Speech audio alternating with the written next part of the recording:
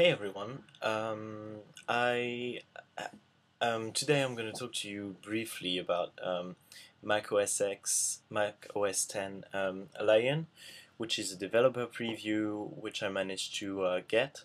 It is the upcoming version of the Mac OS, and it will be released to everyone around this summer. Apple just released a developer preview 2 days ago, and yeah, I just received it, just installed it, and I'm gonna show it to you guys right now.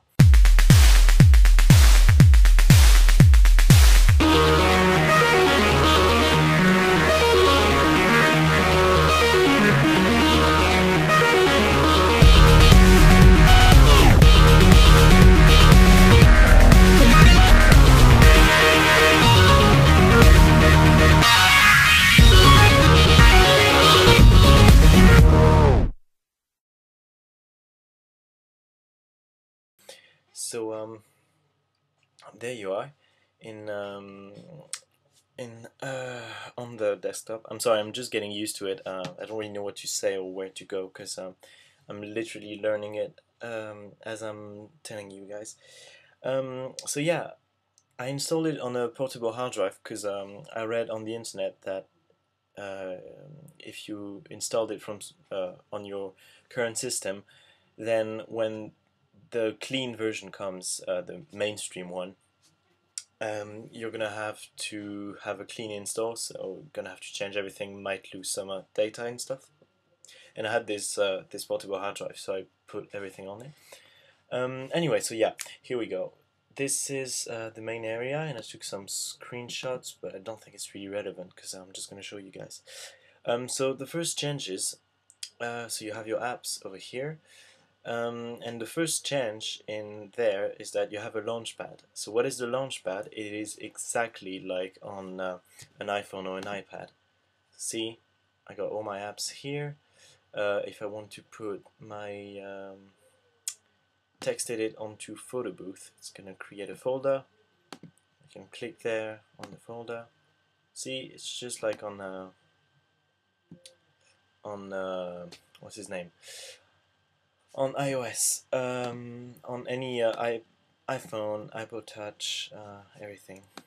If I go, yeah, and if I click anywhere else, it just goes away. So then, what else do we have? I haven't looked at the preferences. I want to check if there's anything that's actually changing. Doesn't seem like it. Oh yeah, one thing, you can see the appearance is kind of changed. It looks more like the new iTunes. It's a little bit clearer, and also you can resize it in any possible way. Okay, it doesn't work here, I don't know why. I'm gonna go on the Finder. So as you can see, I can resize it. I don't have to only use the little corner over here. I can do it from anywhere. It's pretty useful, even though it's not really much of a change. Also, you will not see that because I'm using my fingers, but when you scroll, it's now just like when you're on your phone, which means that if you scroll down, it's gonna go up. If you scroll up, it's gonna go down. And one last change as well on this. If you go up to the top, you can see it sort of bounces just like on the normal iPhone interface. I haven't seen what AirDrop is. Oh yeah, I heard of AirDrop actually. AirDrop is a way to send data and files to another Mac in the area. I'm the only one at home who's got a Mac, and I'm one of the few lucky people to have OS X Lion, so this is not going to be useful for the moment.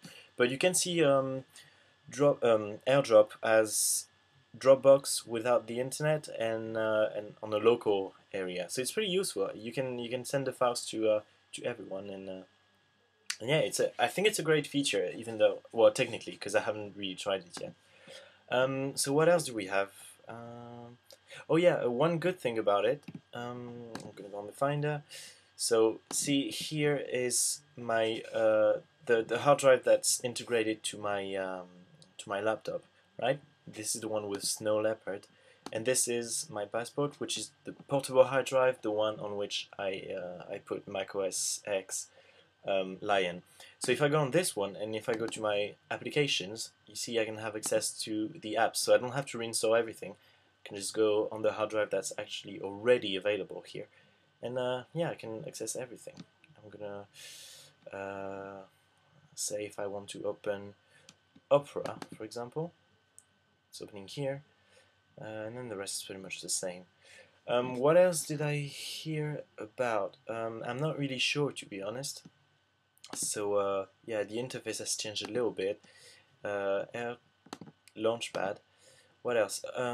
If I scroll, I can't see anything, which is not really good. So what do we have here? So yeah, Opera. Hello, how you doing? So I want to go to twitter.com. Doesn't really change. I mean, it's gonna be more interesting for the rest. Also, as you can see, Mail has been redesigned. So it looks more like Sparrow, which I use currently as my Mail client. You can look at it on sparrowapp.com, and yeah, it's a good design. And most apps, at least the Apple apps, I'm not sure about the rest. Most apps you can put them in full screen, so you have the normal thing, then all your messages popping up, showing up, and then yeah, your actual email. So that's for Mail. That's it for Mail. Is there anything else that I want to show you? I'm not really sure. FaceTime is included, so you don't have to pay the extra €1, pound or dollar or whatever, which is obviously a good thing. Another trackpad. I've heard that there were some new features on the trackpad.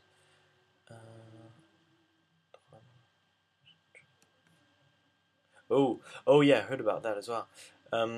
So this is, as you can see, the borders are moving. If you use 3 fingers to scroll to the right, you're gonna get onto the dashboard, and otherwise, if you scroll 4 fingers, you're gonna get onto Mission Control.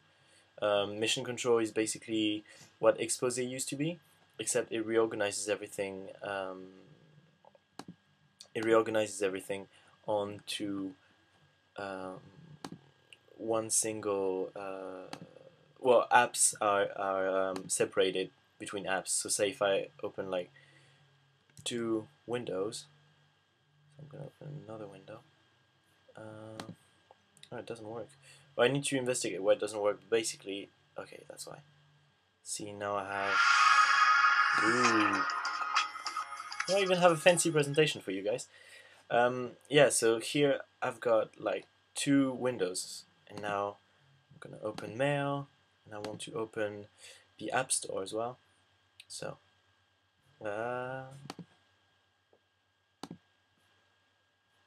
okay, this doesn't work properly. I need to see what doesn't work.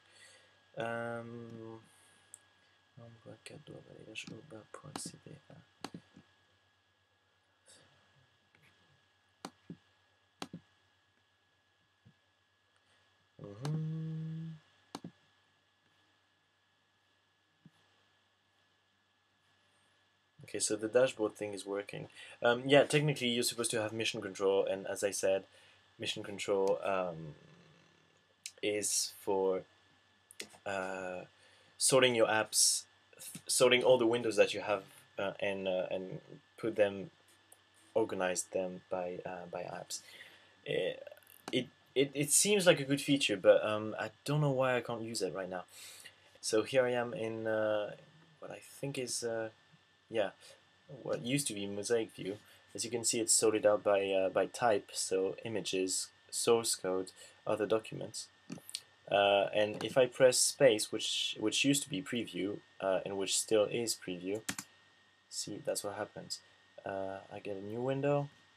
It looks a bit different. I can open with preview. Yeah, I'm talking about quick look, sorry, not preview. And yeah, I can put it full screen as well. It's just an improvement of the way they actually put the system. Add to iPhoto, I haven't tried iPhoto actually. Not sure. I'm not even sure if I have it because yeah, I don't think I do.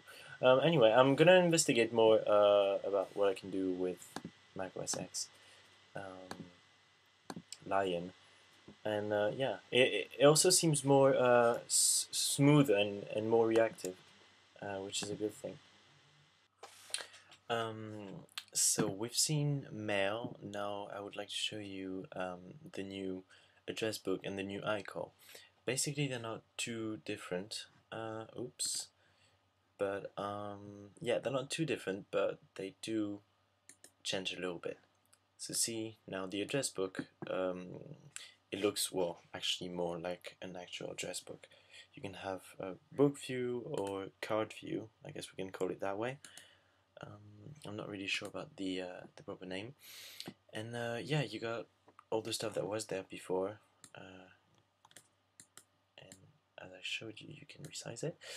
So yeah, this is work phone, website, address, notes, and you can edit everything and you can share it, and actually share it sends it by mail.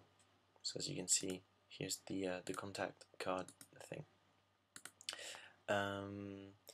Also, if you click on this ribbon over here, you get to your groups. So as you can see, all my contacts on this Mac, everything on this Mac, this is my uni address, and yeah, I have. I mean, you can sort everything by group, just the way you could before. It's just the way it's displayed that changes. So this is it for address book. Now on to iCall. So here's the new iCall. It changes a little bit as well. This is the yearly view, if you can call it that way. And as many Apple apps, you can put the apps in full screen, which is sort of a philosophy that Apple is trying to bring on. They already redesigned the iLife suite for being usable in full screen. So you can do this with iPhoto and some others as well. But iPhoto being like the flagship of this, and oh yeah, the other one is GarageBand. Anyway, so yeah, this is the new calendar in full screen. So as you can see, it looks pretty much the same. It's really just a matter of this bar that color changes, display changes a little bit, but you won't be too lost. And clicking here on calendar brings up the different calendars that I have. Click add, quick event. So yeah, that is it for iCall. Now I want to show you something else. I wanted to show you mission control. I finally managed to make it work. So I'm gonna open two different things. This one's gonna be used with Twitter. This one's gonna be the default one. And I'm gonna use the Twitter client. So mission control, basically, you need to scroll up because if you've paid attention to the video, scrolling is now the other way around in order to make it look like the exact same move as the iOS interface. So I'm going to scroll up with 4 fingers, and that's how it goes. So everything is displayed in an organized way. I can have several apps open in Chrome, and it stays with the Google Chrome app. Stays here. I can choose whichever one I want, and also I have access to the dashboard on one click. Then if I want to go back to the desktop, scroll down 4 fingers, scroll up 4 fingers, bring back mission control, and go back to the desktop. That is it. And yeah, also now with the new mission control, scrolling down brings up only one app. So say if I'm running on Chrome, which has 2 windows open, scrolling down is bringing the 2 different windows. And yeah, this is basically mission control. So as I said, you have different new ways to swipe, which is interesting. The launchpad, wait, no, this is not what I want. The Launchpad like this, yep. And you can reorganize everything. It's a convenient thing, I think. Yeah, I'm playing around with it still. I think it's really interesting for usability, because Apple really are the one that brought up the trackpad with the multi-touch trackpad and multi-touch features. Uh, they brought it over from the iPhone, and ever since they launched it, everyone has been trying to copy it. I have a relative who has a netbook, and netbook already has like pinch to zoom and stuff like that. So I'm only assuming that in the future, things like mission control, um, like having different features depending on the number of fingers that you use, this is just going to increase. I mean, that's only my point of view, but that's how I see it. Anyway, I'm gonna stop this video now, and you can post comments below, or contact me on Twitter, or any way you want. And you can tell me if there's anything that you heard about that you wanna check, if you want me to review something. Thanks for watching this video. This is tips for itips.com, and I'm proud to be a Mac user.